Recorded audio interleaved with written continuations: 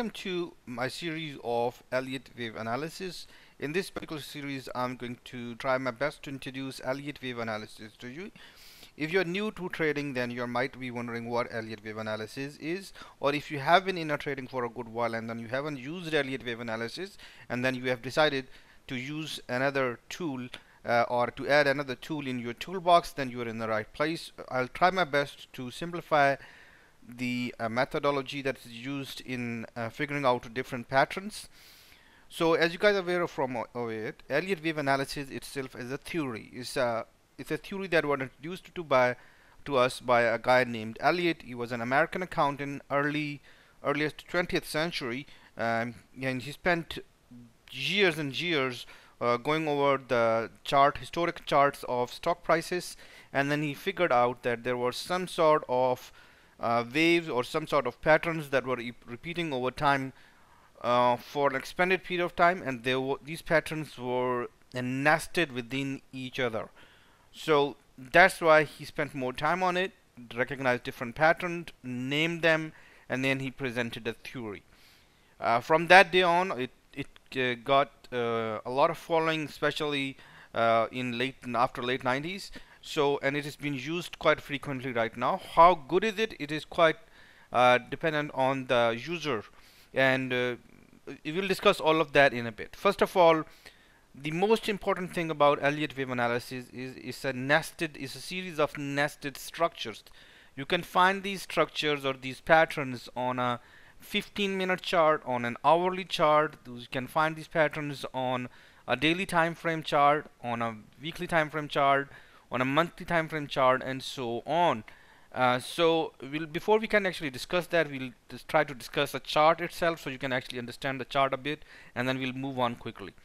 Right now in front of us here is a chart of US dollar against a basket of different currencies, and from here you guys can see, from this right over here, this is an hourly time frame chart. What does that mean? First of all, hourly time frame chart means that one single candle in front of you here is equal to 1 hour. The chart in front of you is a candlestick chart. There are different sort of chart. This is the candlestick chart. We can change the type of the chart from candlestick charts to line chart. It looks completely different. We can change from line chart to another common one that's being used is bars chart. So these three are normally most often used: bar chart, line chart, and candlestick chart. Candlestick chart is the most famous and very easy to read the market. You can just give it a one glance and you can see whether the market turned up or turned down. So right now here, one single of them is called a candle, hence the name candlestick chart. There are two types of candles in front of you. The one that are red ones, and the one that are actually greenish ones. So the greenish ones are bullish candlesticks. They are the one that are pushing the prices. They are reflecting the price movement in the upward direction. And the red candlesticks are the candlesticks that are reflecting the price behavior of moving in the downward direction. Whenever the prices move downside, we call it a bearish price movement. Whenever the prices move upside, we call it bullish price movement. So within a candlestick, you guys can see there is probably some sort of single line within that. Alright, so this single line is called the shadow of the candlestick, and the solid part is called the body of the candlestick. With the bullish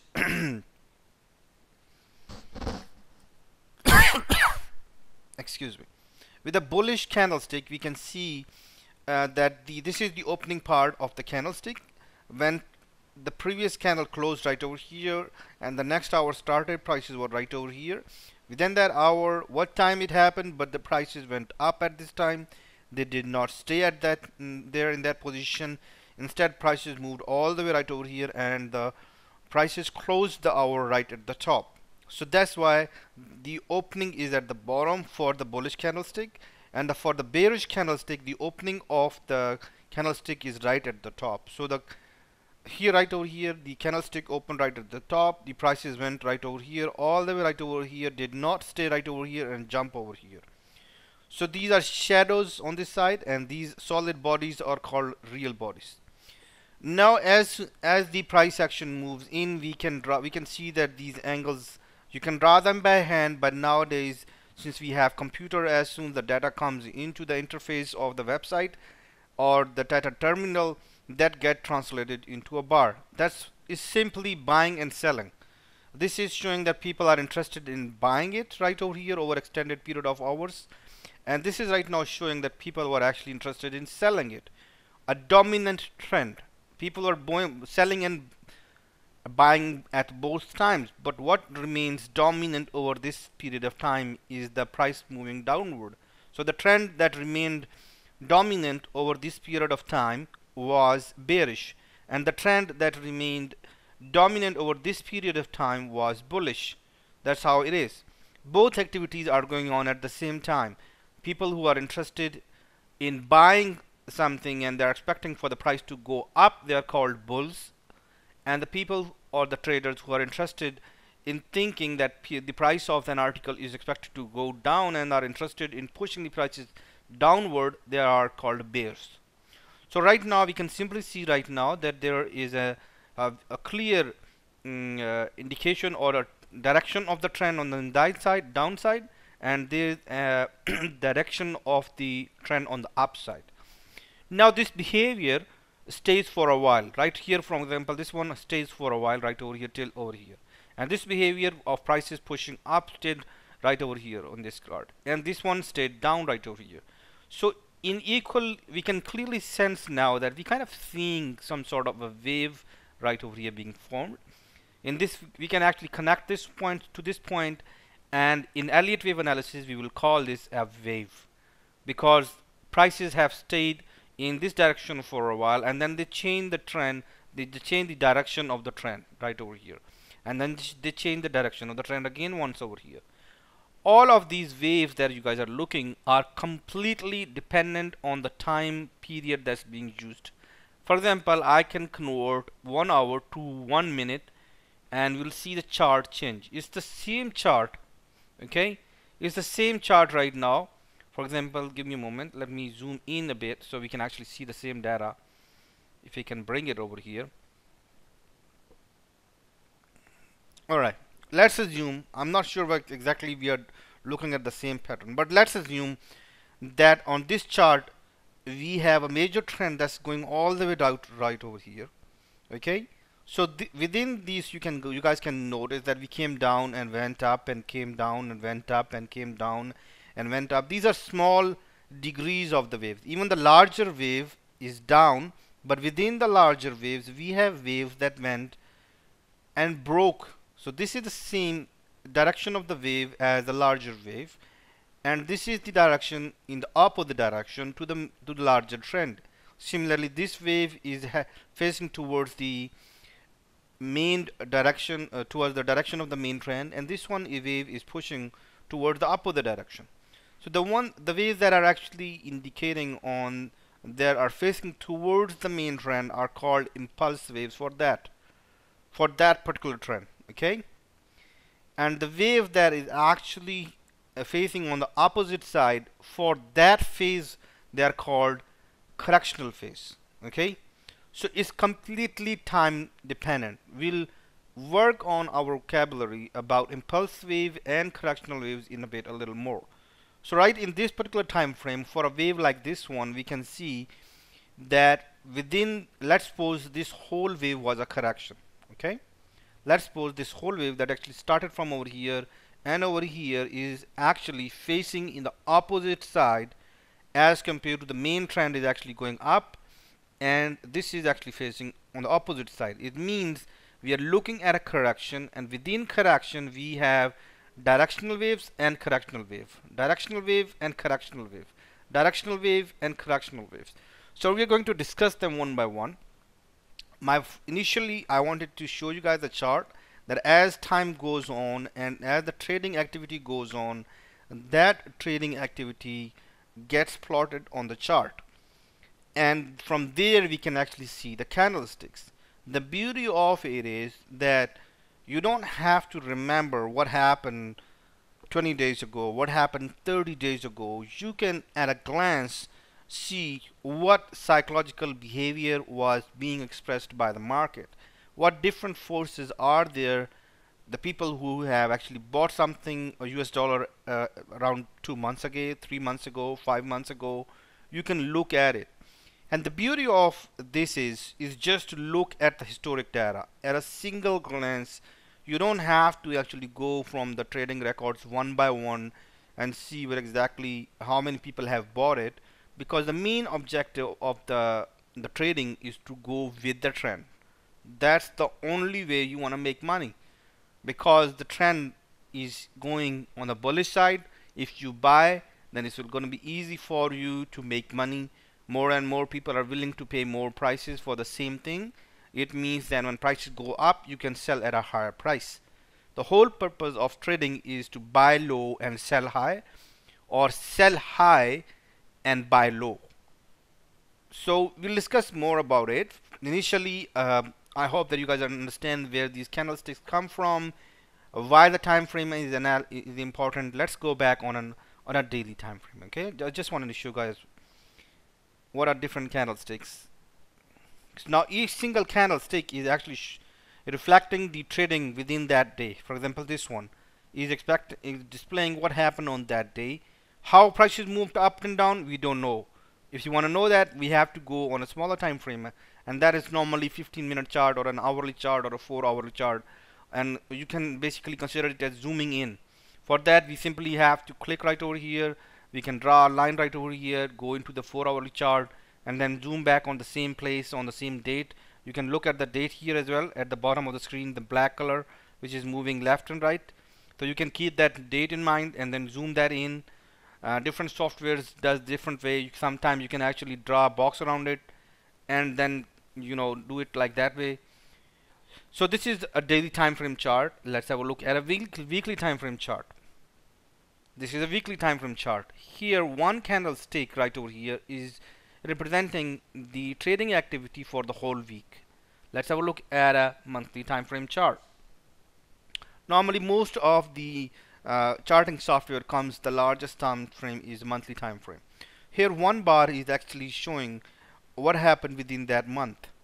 And as you guys are looking at the data, now you can clearly see we had a very nice trend on the upside. We had a beautiful trend on the downside, uptrend, a bearish trend, a bullish trend, a bearish trend, a bullish trend, a bearish trend, another bullish trend, bearish trend, bullish trend, bearish trend, bullish trend. All right. So the purpose of a trader is basically to get into the market when the prices are about to go on, and then stay in the market till the trend is complete. Simple as that. Although it looks and it seems very simple, it is the most difficult thing to do in trading. It's called timing the market. You're trying to time the market. You're trying to find the time. You're trying to forecast when the price will go up, for how long it will go up, and that's where the Elliott wave analysis comes in. This was, if you are bored from this very initial, very basic introduction to the charting, don't worry about it. It's supposed to be very fundamental, but we'll quickly pick up our pace. So let's have a look what happened. What is about Elliott wave analysis? We make a quick introduction about Elliott wave analysis, and then we'll finish this video, and then we'll continue it tomorrow again. Here is a simple idea. I'm going to start the 5-wave structure. And this is what Elliott said. Elliott said that in any market, the prices moves up in 5 wave. This is wave 1, this is wave 2, this is wave 3, this is wave 4, and this is wave 5. So Elliott noted that in any stock market, commodity market, currency market, any market that is being traded by masses, a lot of masses mean a lot of people for those who are new to language. So any market that are traded by masses and are freely traded, markets tends to move in 5 waves. So here is wave 1 and 2 and 3 and 4 and 5. So Elliott used number after that wave was complete. Okay, so this is first wave complete. he used a number 1, and after wave 2 was complete he used a number 2. After wave 3 was complete he used a number 3 and 4 and 5. So prices move or trends occur in 5 waves. That's the first part of Elliott wave analysis. What happens after the 5 wave structure is complete? It must be a natural question in your mind. So as soon as the 5 wave structure is complete, it is always followed by a 3 wave structure. Okay, a 5 wave structure is always followed by a 3 wave structure. Simple as that. After the 5 wave structure is complete, we can uh, call that is being followed by a 3 wave structure. This is first wave, this is second wave, and this is third wave. Let me go into the settings and we can actually see the wave actually.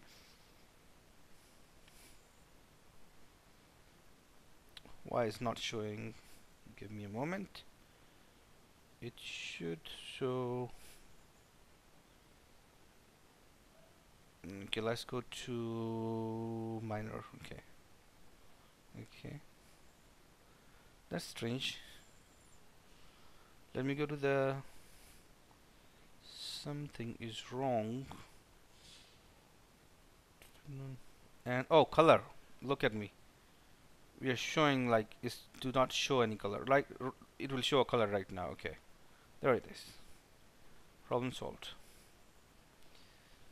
So after the 5 wave is complete, it is always get followed by a 3 wave structure. This is a 3 wave structure. The waves that actually make a 5 wave structure are called impulse wave, and the waves that actually make a 3 wave structure or that occur after the impulse waves are called correctional waves. Simple as that. So a 5 wave structure always gets followed by a 3 wave structure. You must be asking what happens after that. Well, in that case, since we already know that waves are nested within each other, every time a 5 wave structure is complete, a 3 wave structure is complete, we can call it a complete pair, and we can definitely call it wave 1 of a larger degree. Okay, let me go back here, and then we can say that this wave actually started from over here. We can easily consider it as a wave 1 right over here because a 5 wave structure is complete, and a 3 wave structure is complete right over here too. So in this regard, we can say that a larger degree wave is complete right over here. Okay, and for that I'll have to go up 4 and 5. This is the wrong way to draw this.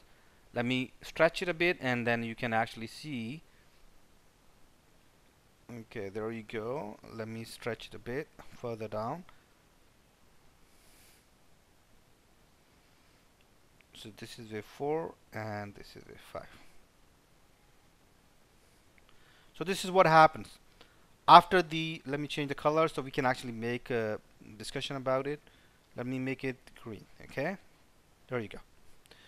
So the blue wave, after the blue wave is complete, which is a 5 wave structure, it always gets followed by a 3 wave structure, which is A, B and C, which is right over here, red color. And after the 5 wave structure is complete and the 3 wave structure is complete, we can call it a wave 1 of a higher degree, and then we can call the correction wave as wave 2 of a higher degree. Within the wave 3 right now, we will have smaller waves. We will also make 5 waves of a smaller time frame, and then with 3 waves in wave 4 of a smaller time frame, and then wave 5 waves of a smaller time frame in wave 5. Once that is complete, we'll see the correction of this green degree of a, we need to see the correction of this degree. That will be wave A, wave B and wave C. So let's try that.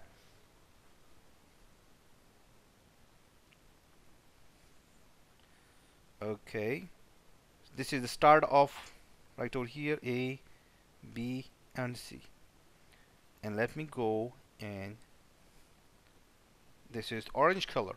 So after this is complete, 5 wave structure is complete, then it's followed by a green, this one right over here, which is 3 wave structure, and then we can call it wave 1 and wave 2 of even higher degree. So first of all, you guys need to know, we'll slow down a bit and I'll dig deep. Some of you guys might have noted that we use numbers to label the impulse waves, and we use alphabets right over here, A, B, and C, to represent correctional waves. Once the structure is complete, since this whole becomes wave 1 and this becomes wave 2 and is part of the larger impulse structure, we use it a number to represent it. Okay, so it becomes 1, 2, and then 3, 4, and 5. You guys have also noted that this wave is of a smaller degree, means that when we zoom in within the wave 1, we can actually see this wave. So this is called of a smaller degree, and this wave would be called of a larger degree. Gann, sorry, not Gann. I studied Gann as well, and I just happened to remember him. So Elliott classed, named different degrees of waves. They depend on the time and they exist in, starting from 1 hour, 15 minutes to 1 hour. There are waves that exist on a daily time frame. There are waves that exist are clearly visible. You can say not exist. That are clearly visible on a weekly time frame. There are the ones that exist clearly on a monthly time frame. There are waves that are clearly visible on yearly time frame, on 10 yearly time frame, on a 100-year time frame, and it goes on and on. Simple is that. So as per Elliott, the human nature of trading keep expanding towards the largest degree. All right. So right now I'm using tradingview.com. If some of you guys are interested, maybe I can get a promo for you guys, but for now you don't need a fancy software like this one. Okay, let me go and change the relation. First of all, let's have a look. Click this one, and some of you guys probably noted that I went into the settings and I made them, what degree I choose them, minor. Let me go that in right over here and pull this all the way around. Let me pull it all the way here. These are the different degrees of wave that are available to us. This is minuscule and submicro, micro, subminute, minute, minute, minor, intermediate, primary, cycle, supercycle, grand supercycle, submillennium, millennium, supermillennium. I'm not aware of it, but I think I haven't seen these very. I haven't seen them before, especially when I was using my other software. So I'll have to refer into Elliott wave books to see if they actually Elliott came up with these names or not. All right. So the most commonly that I normally use are subminute, minute, minor, intermediate, primary, cycle, supercycle. Since the previous wave that we noted is a minor degree, we'll have to go click on this one, and that would be of one higher degree. So we can go on the settings, and just above minor we have intermediate. Okay, we clicked on intermediate. Let's have a look on this correction. This correction needs to be of a minor degree, which it is right over here. And I'm using a different color for your understanding. We can use the same color to indicate the same degree of wave. So this blue color is representing minor. We can use a blue color right over here. Actually, I'm going to go and use a blue color so it actually removes any misunderstanding. Right now, from the color, actually this one is purple. Look at that. Okay, let's go ahead and change that to blue. Okay. Now both of them are blue, maybe a little different shade, but hopefully you guys understand the point. This blue degree color is representing the minor degree. The green color is representing the higher degree, and which is right over here. We have changed it to primary, and we can go right over here. We can go to the settings, and we can go into the selection, which is not primary, sorry, intermediate. My apologies. So intermediate degree, we can click OK. Actually, we can need to change the color as well, right? So there we go. And OK. So this completes our first introduction of Elliott wave analysis. I hope that you guys were able to understand or grasp some important points about Elliott wave analysis. There are two important rules about Elliott wave analysis that I will present in the next video. I think the first video on its own is a little too much. So let's have a look right over here. So what are these waves mean right now? We can clearly look at the waves right now. This is wave 1 and this is wave 2. A wave 1 of a smaller degree, a wave 2 of a smaller degree, a wave 3 of a smaller degree, a wave 4 of a smaller degree, another wave 5 that completes one another wave right over here. So we have one wave completely, and we have correction, we have another complete wave right over here. We'll go on from over here, okay? Right now I'm just giving you guys an example. It's not analysis, just take this as an example. Alright, we might need to change the labeling of it, but on its own we can see that it's an impulsive move, a corrective move. An impulsive move, here the impulsive move, the waves are clearly divisible, but on this one the waves are not clearly divisible, so we might need to go on a lower time frame. This one is monthly, so we might need to go on a weekly time frame to see what's actually happening here. Wish you good luck with your trading. Two very important rules of Elliott wave analysis are going to be followed after this. Have a good one, and bye bye.